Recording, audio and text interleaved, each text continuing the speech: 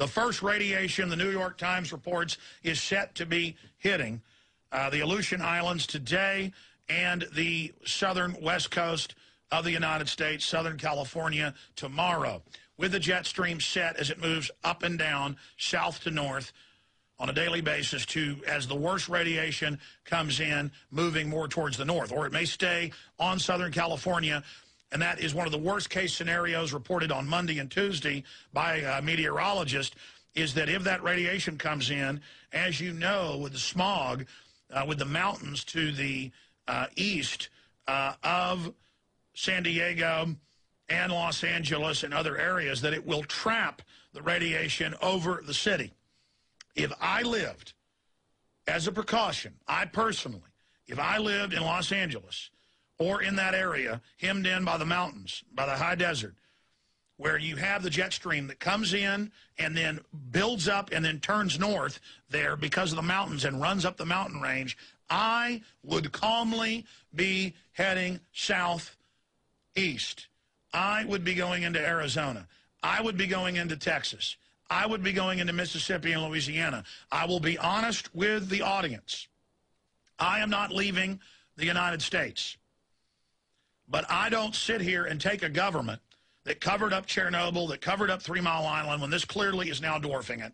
Make no mistake, there's been multiple total meltdowns, fires in the reactors, fuel rods, 600,000 of them thrown every way you can imagine, fires in every containment facility. That place is a total nightmare.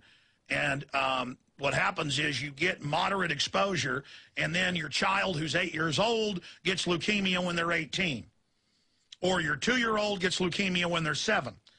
And we know, and this is even in the New York Times and Associated Press, that an estimated 1 million people in the last 25 years have died from complications in Europe from Chernobyl.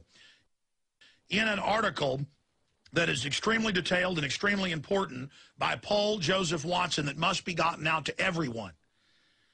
U.S. government cannot be trusted on radiation plume. We have the animated government map of what happened in 1986 in Europe. And if you're a PrisonPlanet.tv viewer, we're going to be playing that video over the audio while I'm speaking here. We'll start rolling that now, showing what happened in the 10 days after Chernobyl, as it went out of Ukraine into Northern Europe, into Scandinavia, turned back west over England, over Germany, over France, and then settling in over Italy. For 6 months, the Italian government, I saw a comment in a news article, I pulled it up, it turned out it was true.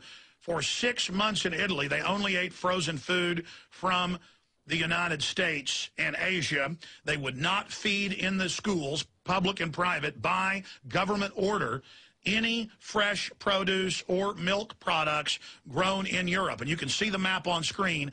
All of Europe got a dose of it. All of Europe, Eastern Europe, and Russia got massive dose, and that is only over 10 days. It then circled the Earth at measurable levels for another 2 years.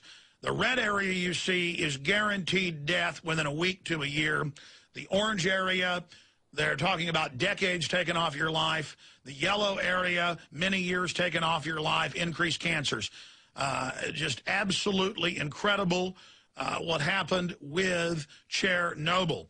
Now, remember, Chernobyl was a smaller plant that only had one explosion and then fires for a day and then another 8 days of steam rising out of the reactor 4. The other reactors there did not explode and were not damaged. 1 million dead in the 25 years since 1986. 1